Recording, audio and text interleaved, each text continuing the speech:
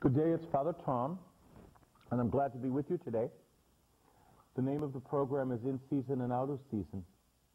I do want to tell you that I'm on WROL every day, Monday through Friday, 9:50 on the AM dial,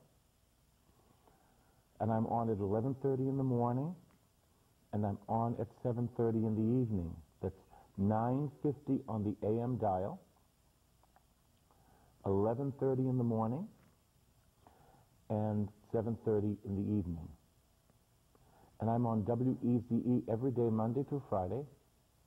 That's 590 on the dial, 590 on the dial, at 11:15 in the morning. So you can hear me at 11:15 in the morning at 590 and 11:30 at 9:50.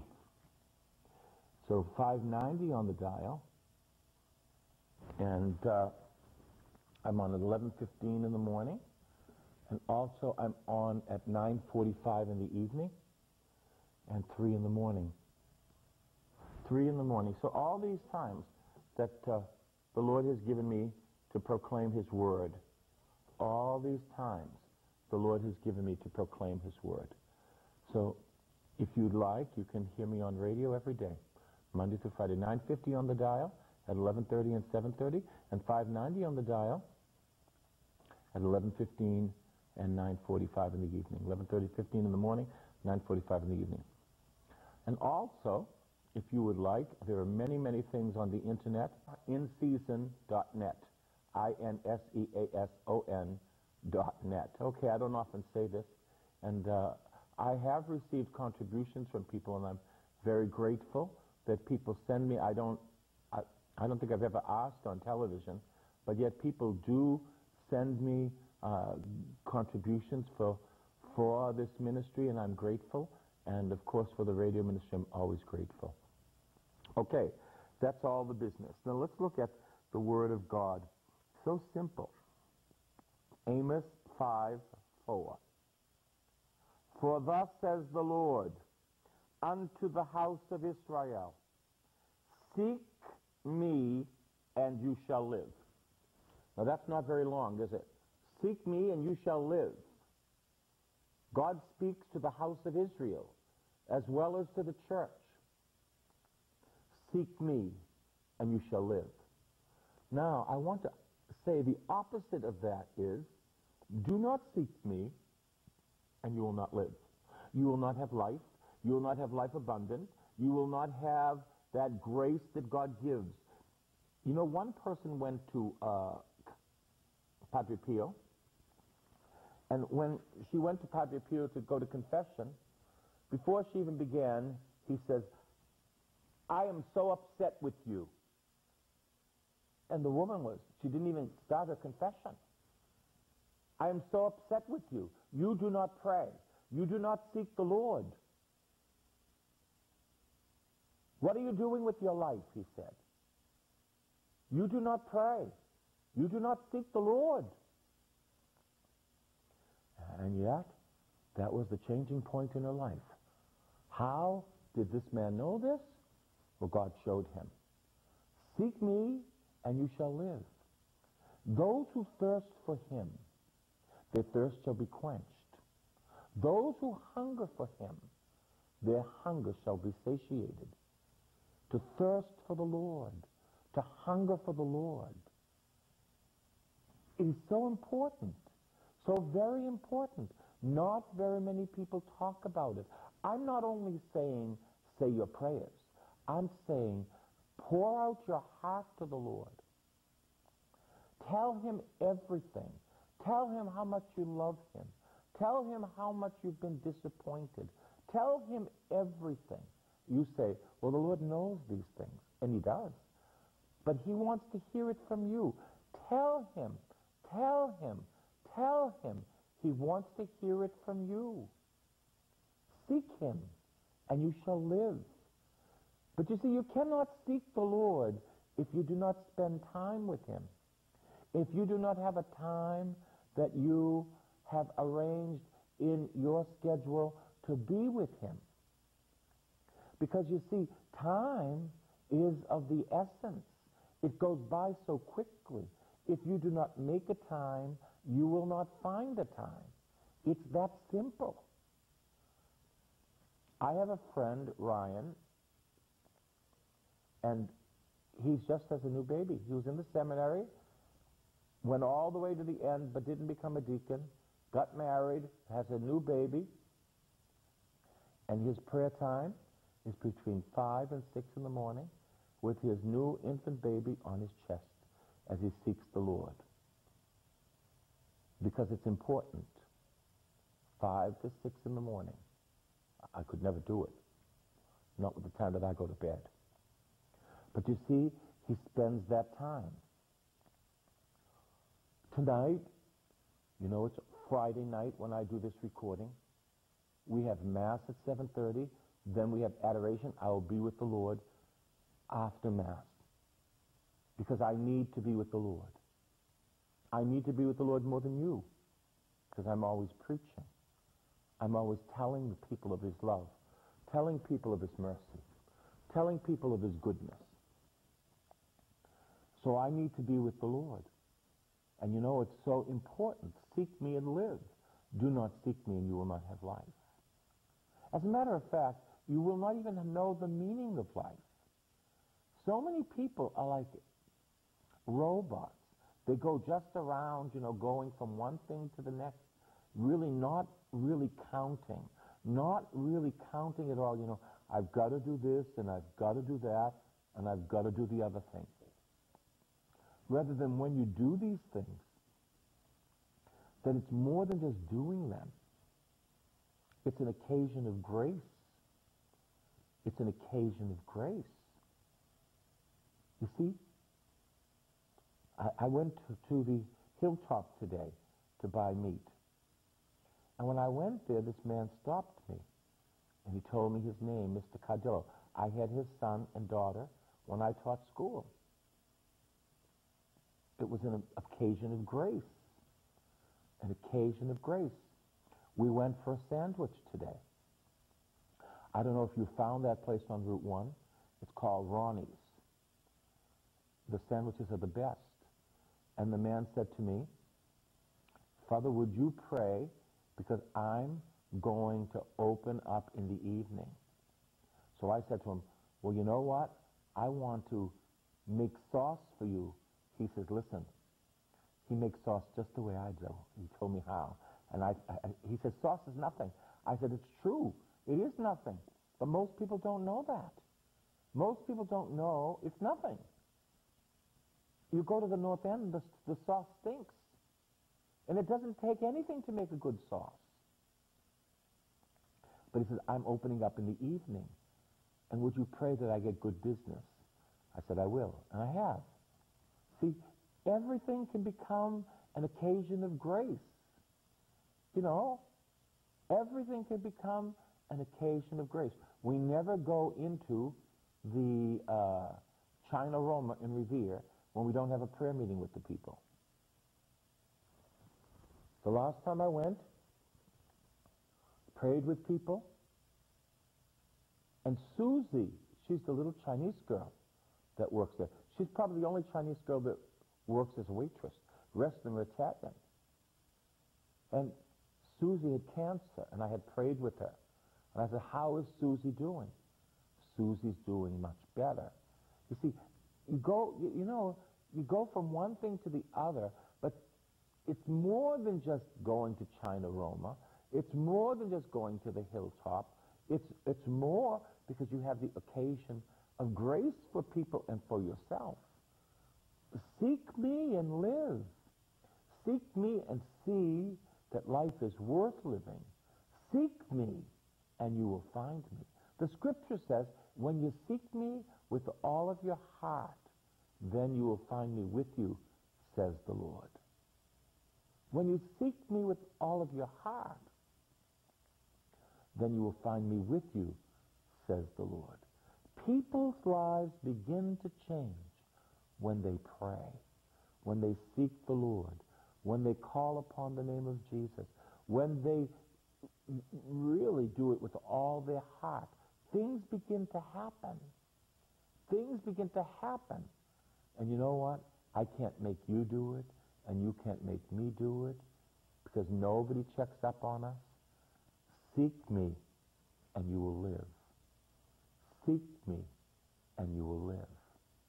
Do not seek me, and you will not find life worth living. And maybe that's exactly why you're watching me today or listening to me today, because you haven't been seeking the Lord. You haven't been praying. Oh yeah, you say prayers, you rattle them off. Hail Mary, full of grace, blessed are you, blessed art thou, soul American. Remember that one? Remember that on Lucky Strike? 100 years ago? The guy would be there, you know, as an auctioneer.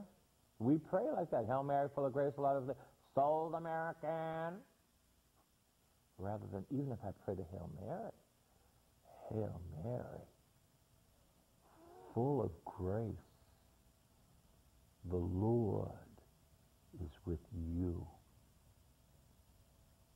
Blessed are you among women, and blessed is the fruit of your womb, Jesus.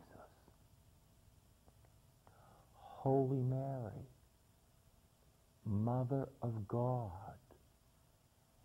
pray for us, sinners, now and at the hour of our death.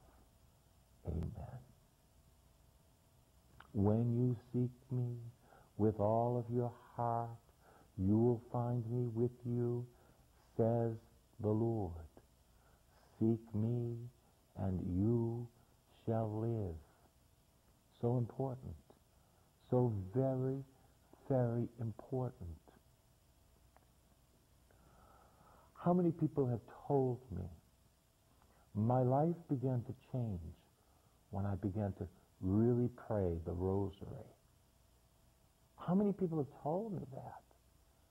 And Jesus became so real to me. I said, well, that's wonderful, because our Blessed Mother always leads to Jesus. How many people have said that to me? I was told a story just today. This young boy was going into a church. It's where Father Martin was. And Father Martin was speaking and singing and praising God. And this young boy, his heart was touched. It was the beginning of his life being changed. I'll tell you about this young boy now. He's in Poland. He was waiting for a train. And these three young people, hoodlums, came up to him and said, give me your money and your cell phone. He said, no. And they said, we'll kill you. He said, let me tell you something. Jesus, Lord, loves you. Look in my eyes, he said. Jesus, the Lord, loves you. With that, one young man, started weeping.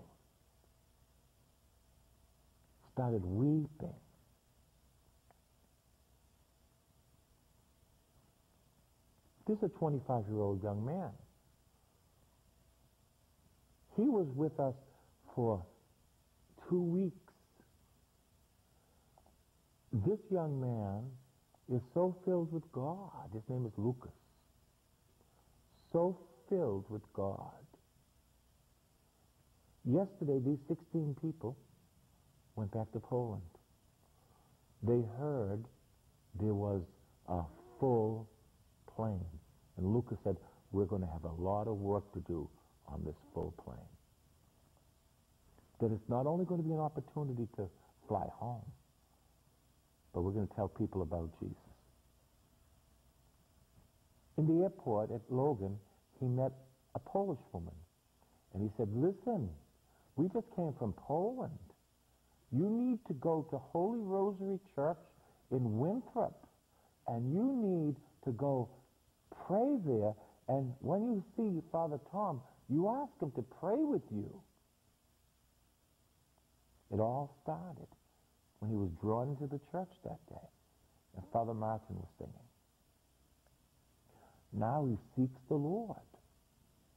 He seeks the Lord. You see, seek me and live. And I'm going to tell you something else that's so beautiful. These kids that came from Poland, there was a young man that just lost his mother. He's not Polish. And you know, he's kind of a shy guy, you can tell. But every time he came to a service, these kids would draw him in and make him part of what was happening. So not only did they have faith, they had love. It would have been an easy thing just to be together and not draw this young man in. Matter of fact, the young man in March is going to go to Poland for a while. You see, things happen when we pray. Things happen when we pray. Just the other night, we went to a Polish church in Rhode Island. And I'm just going to tell you that Polish people are very stoic, at least the place we went. And, you know, I was saying things that were very profound, some of them, and some of them were very funny. Nobody laughed. Nobody laughed. I'm expecting, you know, even a little laugh. I wasn't trying to make a joke. I was just trying to loosen up the people. Nobody laughed. But when I started to pray with people, the first person I prayed with was a young man. His wife took him to me. I said, "What's wrong with you?"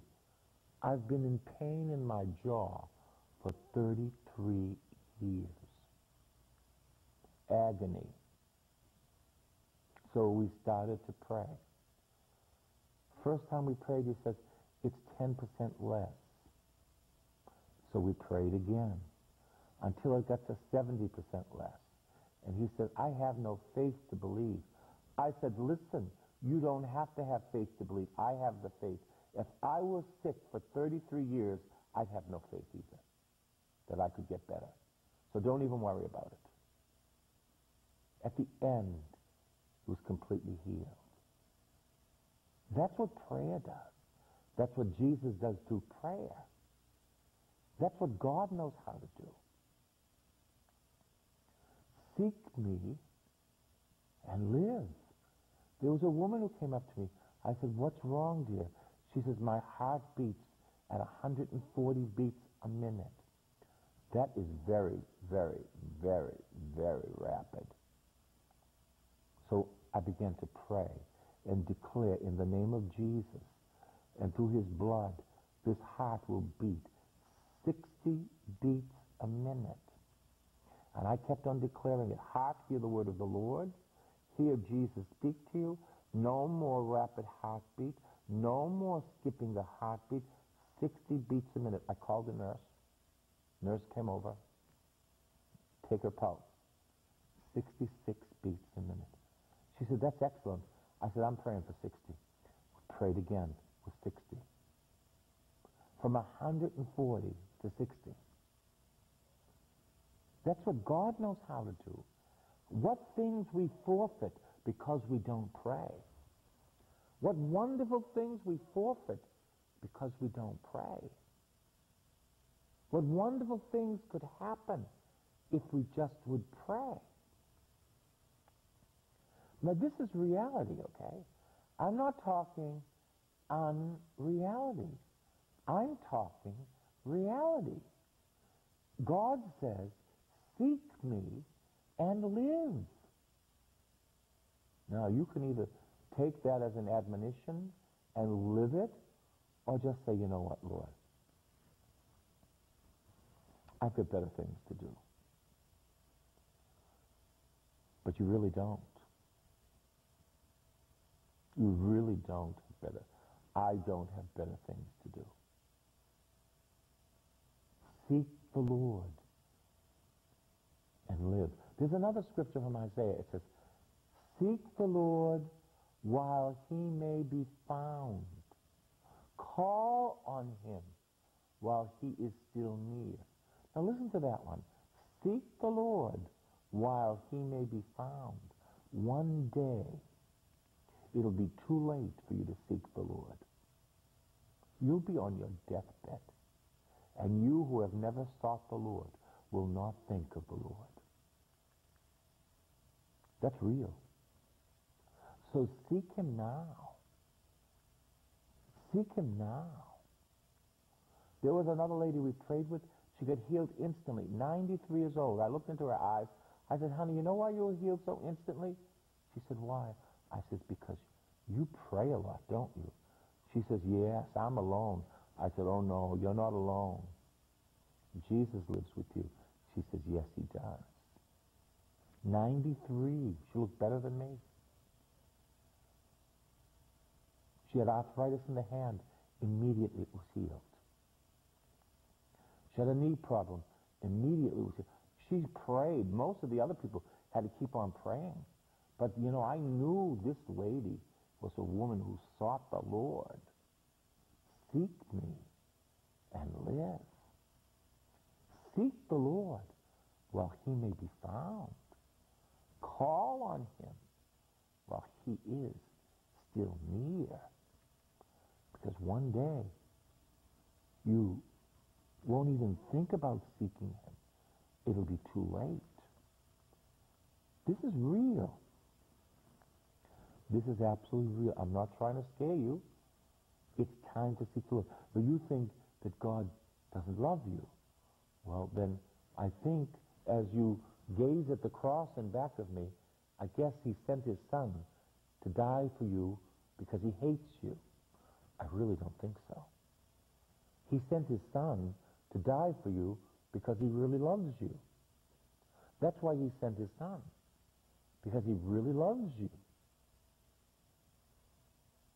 The Bible says, for a good man, maybe someone would die for. But it was while we were yet sinners that Jesus died for us, while our back was against him, when we wanted nothing to do with him. Oh, I've gone to jail and I've prayed with people in jail, and, you know, they said, you know, I was going through a living hell, and I went into my cell, and I was having the worst day of my life, and I just said, oh, God, I need you. And they said, heaven opened up. I experienced the love of God. I experienced peace, and I've never stopped praying since. Seek me and live. Don't seek me, and you will not live. Your life is worth living if you seek the Lord, and all your pain can be turned into joy. You will find that Jesus is a healer as you seek him. You will find he not only forgives your sins, but he heals. That's why he died. But you know, I can't convince you. I can only exhort you. I can only say, please spend time with the Lord. Please spend time with him, because he cares for you. He loves you. He has plans for you. Seek the Lord and live. And most people today are not living. They are existing. And there is a big difference between living and existing. There is a big difference between living and existing. Most people are existing. The Lord says, seek me and live. Be thirsty for me, and I will quench your thirst. Jesus said, let the person, the man who thirsts, come to me and drink, for out of his innermost being shall flow rivers of living water. Seek me and live. Be thirsty for me, and I will quench your thirst. hunger after me. Hunger after me. And I will satiate your hunger. But you can't do any of this without time. You need time to be alone with the Lord, to look at him in faith. You might just sit in front of a crucifix. You might have a candle there. It makes no difference. Whatever helps you to pray, you do what helps you to pray. Seek me, and you shall live. Lord Jesus, I ask for the grace that we would seek your holy face and that you would satisfy our hunger. For, Lord, we have looked for love in all the wrong places when you were there waiting for us. We have sought love in relationships. We have sought love in food. We've sought love in drugs, sex, alcohol, and we're always disappointed. Lord, give us the grace to seek your face, to call on the name of Jesus in the midst of our trials, and to believe he's going to do a mighty thing. And may Almighty God bless you, Father, Son, and Holy Spirit. God bless you.